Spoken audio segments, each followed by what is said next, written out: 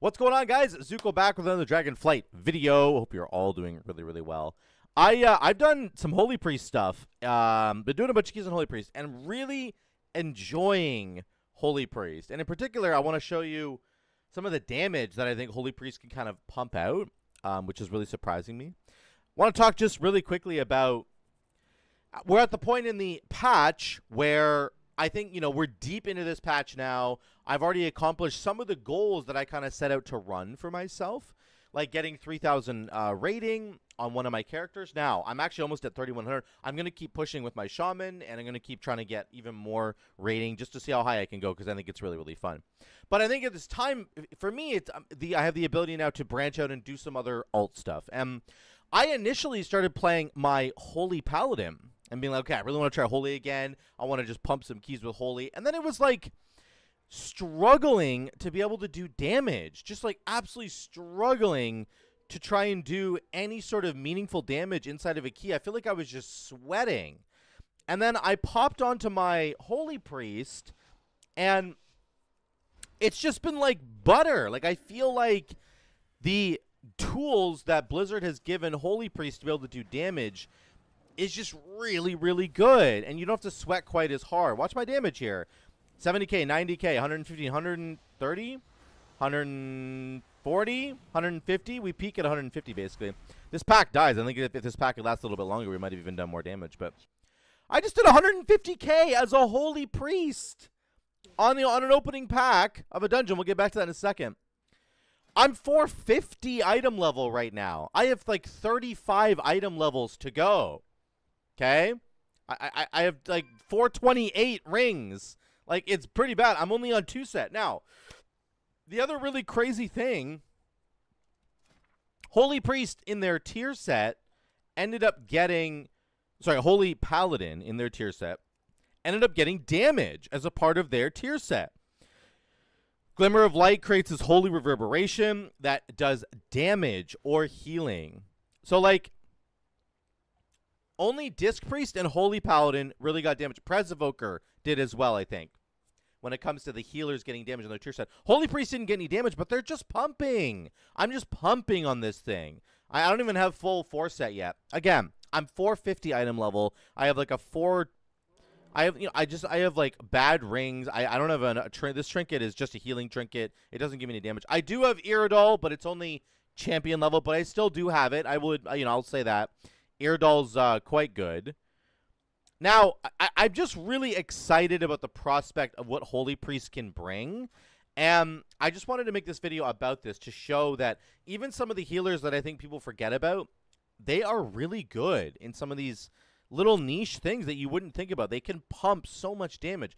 Holy Priest, is sort of the forgotten, like, sibling, the forgotten ugly sibling of Disc Priest right now. Because Disc Priest got all these shiny new tools. They got the big new cooldown.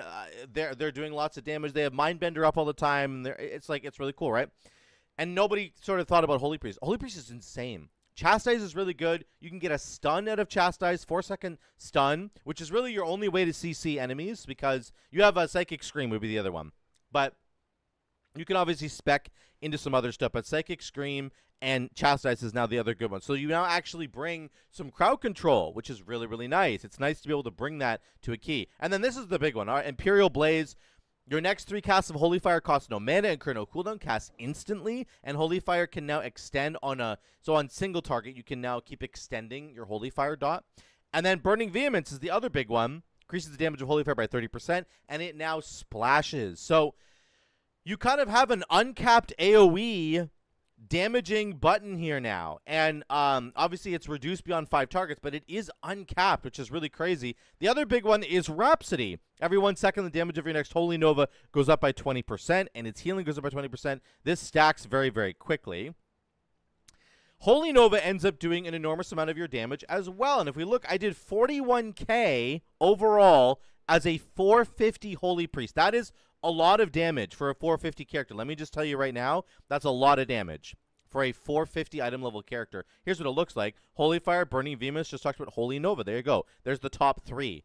So I'm really enjoying Holy Priest, and I want to encourage you guys if you haven't tried it, it actually just pumps out a lot of damage for very little cost. And this is one of the biggest differences that I was noticing between my Holy Paladin and my Holy Priest. Again, when I started thinking about my alts over the last week or two, what alts do I want to play? What am I really excited about? I was jumping in and tried some Prot Warrior, really enjoying that. And then I was like, I want to try another healer. I've done the Monk. I've done the Shaman. I want to try another healer. I'm like, it's got to be Holy Paladin.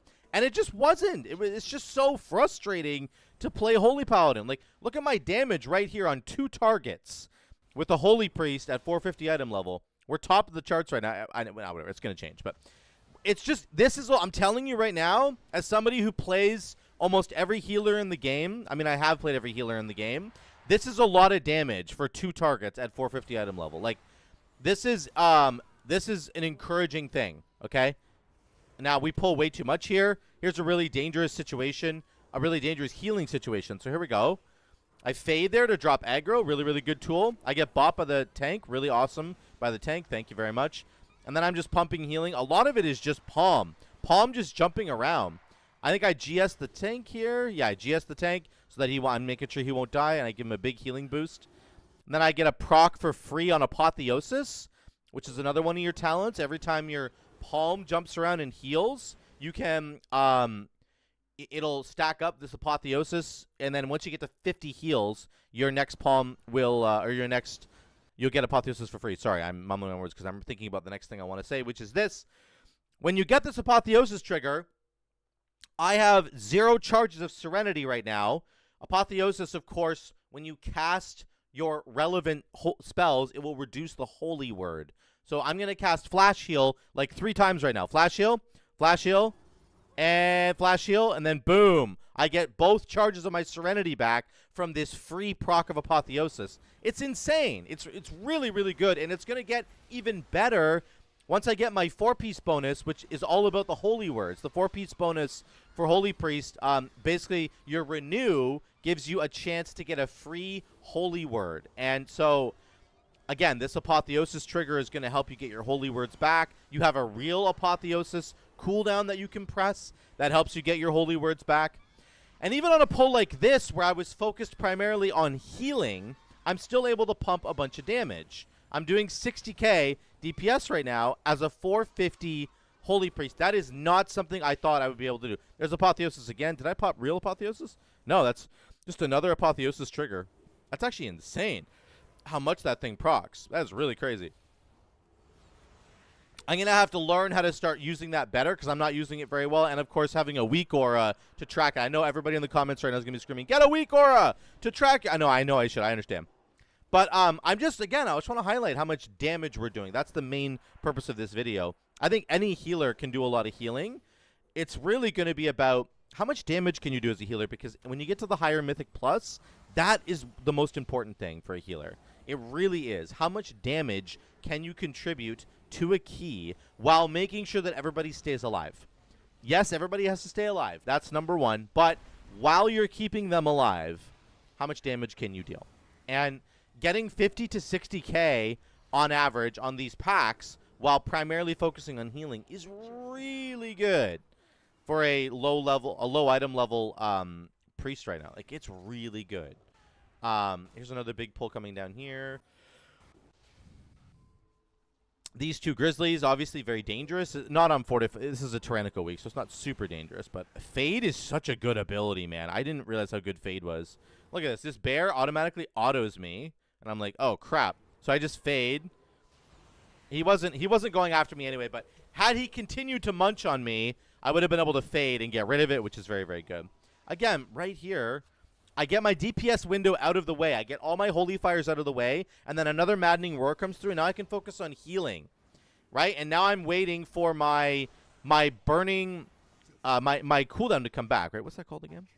Sorry, I got to get used to all the words. I just forget what they are. The Imperial Blaze. I got to wait for Imperial Blaze to come back. That's what we're waiting for now. But it's nice that you have a window. You have a window where you can get rid of all your damage and go boom, boom, boom. It's like 4 GCDs. You get like a big hole. You get your 4 Holy Fires into a huge like Holy Nova. So 4 or 5 GCDs. and you get all your damage out of the way.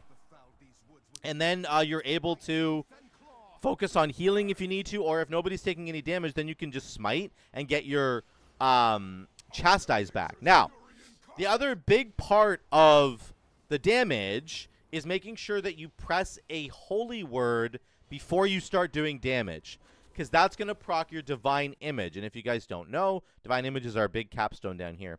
When you use a holy word, you summon an image of Naru for 9 seconds. Whenever you cast a healing or damaging spell, the Naru will cast a similar spell. Okay? So, what does that mean? Well, it means that you can start off your damaging rotation with a holy word chastise. You want to press chastise to get it going, then go holy fire, holy fire, holy fire into a holy nova, those kinds of things, okay? You want to make sure that this Naru guy, this little white guy right here, make sure that he is able to continue casting spells while you're casting spells, because if you're doing an AoE damaging ability, then he's going to do an AoE damage ability. If you're doing a single target damaging ability, he's going to copy that. So Holy Nova, he'll do a little splash of damage while you're doing Holy Nova. If you're casting Smite, if you're casting a big Holy Fire, then it will also do that. Of course, he's going to copy your healing as well, so it goes both ways. You want to make sure you have him out basically at all times so that you're doing a bunch of extra healing or a bunch of extra damage, depending on what's going on. And it's basically a fundamental... I think that this actually should just go baseline. It's not really good, I think, to have it as a capstone, because there's another capstone talent that shares a talent row there, and I love the other capstone, but we can't really use it because this Naru guy is just way too strong. You know, he's just way too good. So it's a little frustrating, I think, in that I think this should just go this should just be a baseline thing, you know. Maybe nerf it a little bit. Maybe I don't know, maybe nerf the duration of it, I don't know, but this should just be a baseline ability in my opinion. Again, we're just doing 3-target cleave there. Here's another pack. It's just pack to pack. I feel like we're just doing a lot of damage. It's almost as good as my Resto Shaman. I think Resto Shaman, in my opinion, takes the cake on how easily they can pump out damage. You just put a healing rain on the ground. That turns into acid rain, of course, starts burning enemies. And then you get a flame shock out for a lava burst. Then you're just going lava burst into chain lightning. Lava burst into chain lightning. You're just weaving in between. It ends up being a crazy amount of damage. Look, I almost did 100k on this pack. Crazy.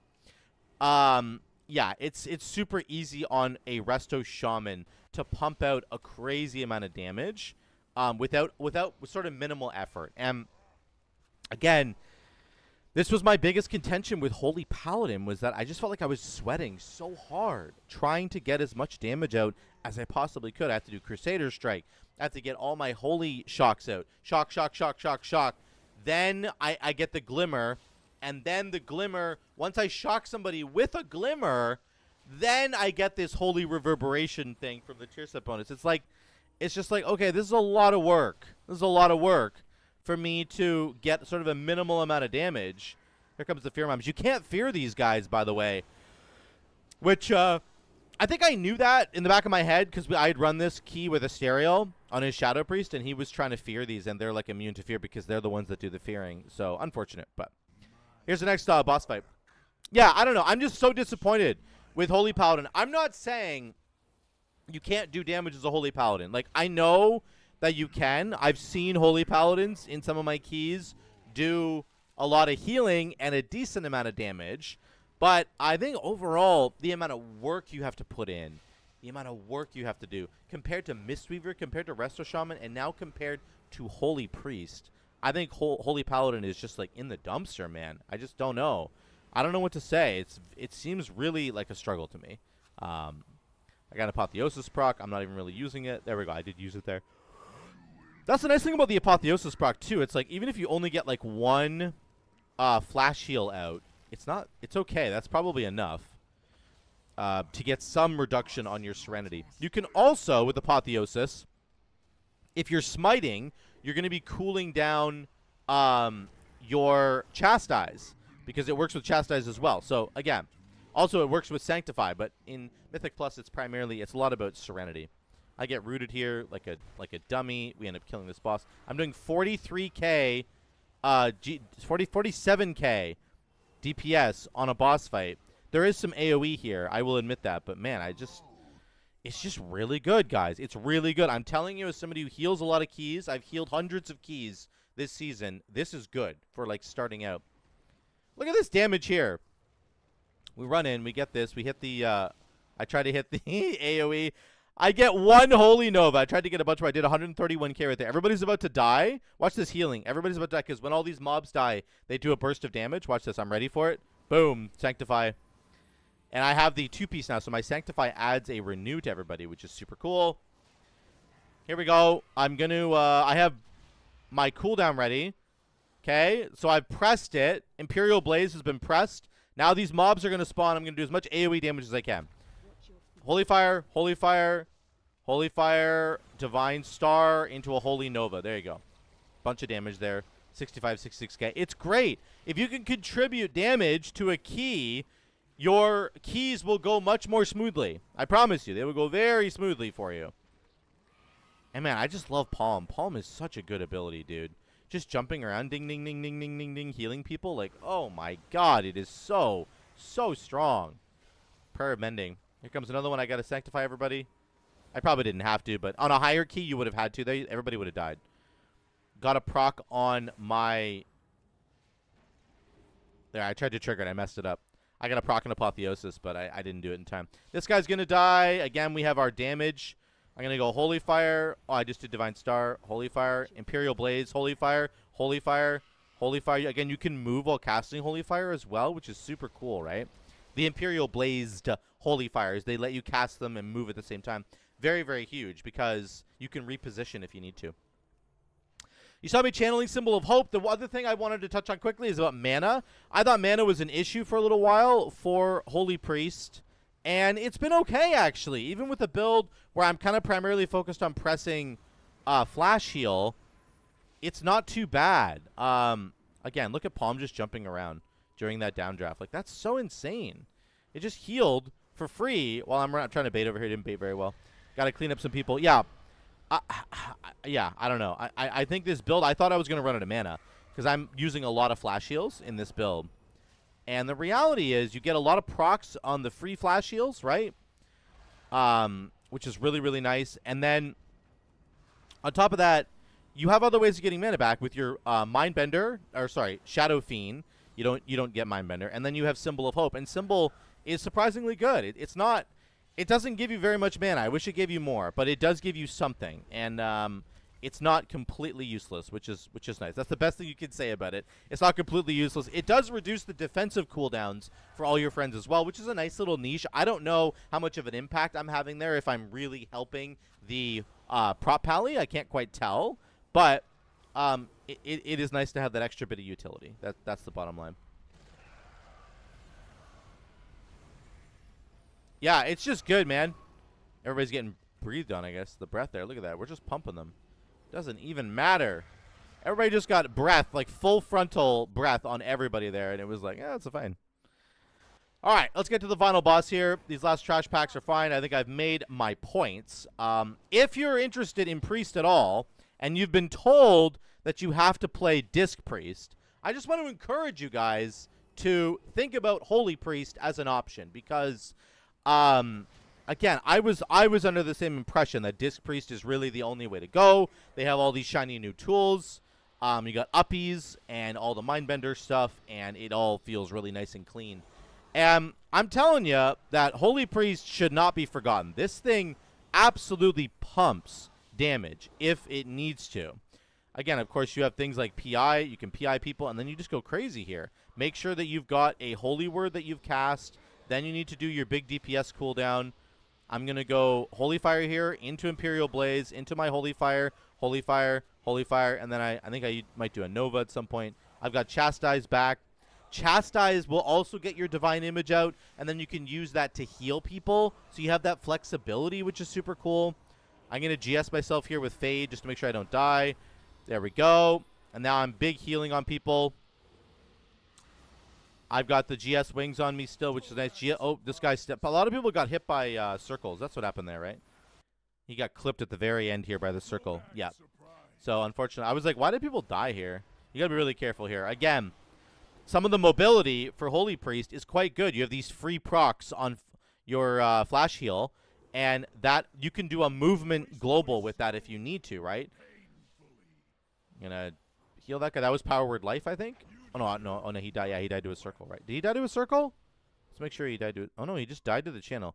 I guess he had both the Feed the Weak and something else. That's actually maybe on me. I should have healed him more.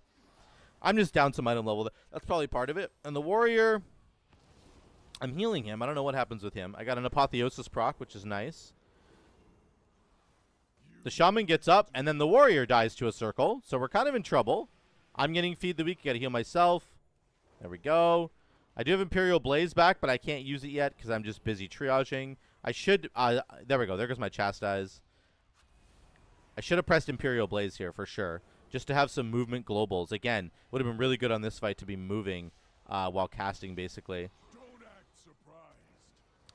But there you go. That is this key. And I'm so impressed, man. I could not be more impressed with how it went on a Holy Priest. Again, I just have to highlight how amazing this is. I'm going to show you the numbers here.